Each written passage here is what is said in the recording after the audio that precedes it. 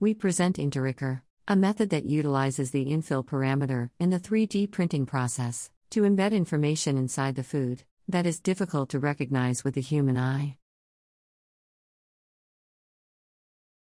Our key idea is to utilize the airspace inside the food, or secondary materials to generate a specific pattern inside the food, without changing the model geometry. As a result, our method exploits the patterns that appear as hidden edible tags, to store the data and simultaneously adds them to a 3D printing pipeline. Our contribution also includes the framework that connects the user with a data embedding interface through the food 3D printing process,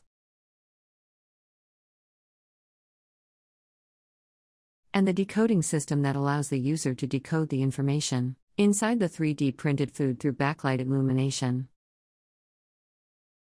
Finally, we evaluate the usability of our method under different settings and demonstrate our method through the example application scenarios.